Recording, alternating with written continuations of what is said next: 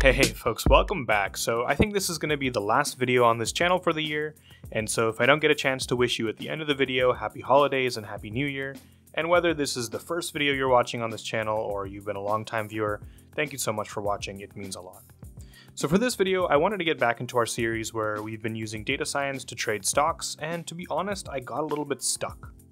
For the last few videos in this series, we used increasingly complicated models like the ARMA model, the GBDT, LSTM models to pick and day trade stocks. Now, the natural progression would see us use even more complicated models like transformers, but I didn't want to do that just yet. It felt right now like the right thing to do was to actually go back to basics. And I'm talking a revival of the strategy from the very first video in this series, but applied to a topical subsection of the market, namely grocery store and retail store stocks. There's just been a ton of buzz around these companies lately, whether we're talking about the flattening of Target stock as consumers are turned off by higher and higher prices, or whether we're talking about the failed merger of supermarket giants Kroger and Albertsons. I really felt like there had to be something we could take advantage of in this dynamically changing grocery store sector, even if, and maybe especially if, we use a simple model like the one we used in our very first video. And to that end, we're going to limit the pool of available stocks today to just those publicly traded companies which sell groceries as a decent part of their products. So I want you to think of things like Kroger, Albertsons, Sprouts, Target, Walmart, Costco, stuff like that. Our model, again, is a slight variation on the graph theory and Sharpe ratio based model we used in the very first video on this channel. Brief recap, we start by taking the daily stock return time series for each of these tickers through 2024. We work in rolling windows where a month of data gets used to train the strategy and the next week is used to validate the strategy and see what return we would have gotten relative to the S&P 500, which we consider as our baseline. The training phase is pretty simple, folks. We start by creating a graph where each ticker is a node and the edges are weighted by the correlation between the stock returns. We only create an edge if the correlation is bigger than the threshold, and that threshold is tuned as part of this process. More on that in just a second. After this first phase, where we've created that correlation graph, we end up with a graph with some number of connected components that looks like this, for example. We see in this graph, for example, there are 3 connected components. We pick the quote-unquote best ticker from each connected component, and that means the one that has the highest Sharpe ratio, as long as that ratio is at least 0.25 to make sure that it's some notion of goodness. Now there's a bit to unpack there. First, what the heck is a Sharpe ratio? It's pretty simple, and it's defined as the expected return from a ticker during the training period, minus the expected return from a risk-free investment during that same period, and that's what goes in the numerator. That risk-free investment, by the way, is usually calculated as the yield on a short-term government bond, and that's what we're going to use here. The denominator is the standard deviation of the ticker's return. In a nutshell, higher Sharpe ratios are considered good because they mean that we either have a higher return relative to a risk-free investment, a small volatility for that return, or both.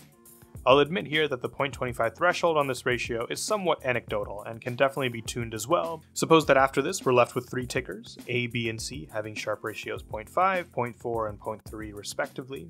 Now let's take our $1,000 that we want to invest and invest proportional to these Sharpe ratios. So what that means is we're going to invest $417 into A, $333 into ticker B, and $250 that remain into ticker C.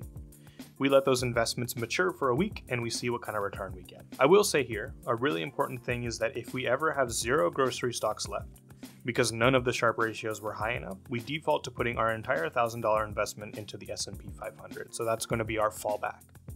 Now remember, folks, that we're going to have one such experiment for each threshold that we pick on the minimum correlation needed to create an edge in the graph. So overall, we get a distribution of returns for each of these possible thresholds. A final note, and something that we hinted at earlier, is that we're actually going to measure the excess return from our strategy relative to just investing our money in the S&P 500 for that same week, since we're only really successful if we do better than that much easier, much more passive strategy. Now, with the method explained, we're ready to dig into our results. First, I just wanted to sanity check by showing that if the threshold needed to create a graph edge gets higher, then we see that the distribution of the number of edges in the graph shifts more and more to the left, which makes total sense. I personally find that when you have a lot of moving parts like we do here, these little sanity checks are really helpful to make sure that there's no bugs in your code or your methodology. Now we're going to take a look at the distribution of these excess returns, again relative to the S&P 500, for each of the different edge creation thresholds that we're trying out. And we see, drumroll please, very anticlimactically that no matter what threshold we choose, we are losing a good amount of money versus just investing that $1,000 in the S&P 500. We see from the distributions that it's possible for this strategy to work, given that there's some density in these distributions higher than 0 for many of these graphs, but statistically, on average, most of these strategies are going to be very likely to fail. Now we know that it's likely to fail, but maybe we should get a sense of why. Why are they likely to fail? To get a sense of that, we can plot the daily returns of each grocery ticker that we're considering versus the daily returns of the S&P 500. We see that in most cases, the S&P 500 return is very close to that of the individual ticker, meaning that there just may not be too much, on average, additional value in trying to build a whole strategy around these individual tickers using as simple of a strategy as we're using today. Even looking at this case with the SFM ticker, Sprouts Farmers Market, who has earned 5 times the expected return of the S&P 500 on average, we see that the spread of these returns is much higher. In other words, more return here comes with more risk, and at the end of the day, the S&P 500 is a collection of these grocery stocks, yes, but also stocks from all of the other industries in the market, giving it that trademark diversity which makes it so successful, even compared to these fancy data science strategies that we have been trying and that we tried today. So to recap, is it possible? Is it possible to build a strategy around trading grocery store stocks?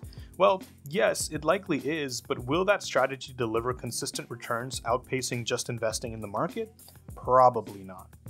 Given that our Monte Carlo simulations all say that investing using this strategy is a bad idea, we're going to, for the first time in the series, actually not invest our money using the strategy we came up with and just put that money in the market instead. We find that by doing so, we made $2.30 on our $1,000 investment during the week that we've chosen to test. And folks, if we had chosen to use the strategy outlined in this video instead, where we actually do pick some grocery store stocks and allocate according to the Sharpe ratio, then folks, we would have lost $4.50 in that same week. So it looks like we did make a good choice here by not choosing to use the strategy. Oh, and just for fun here, here's a look at which grocery tickers got the most and least investment during our experiment. Unsurprisingly, we see that the S&P 500 got the most investment. Remember that it was a fallback if no tickers met the Sharpe ratio requirements, which happened pretty often. The top 3 after that got the most investments were Sprouts Farmers Market, Costco, and Natural Grocers, and the bottom 3 were Grocery Outlet, Albertsons, and Target. So folks, if you like this video, please like and subscribe for more videos just like this. Any comments are welcome below. Have a great holiday season and New Year, and I'll see all you wonderful people next year.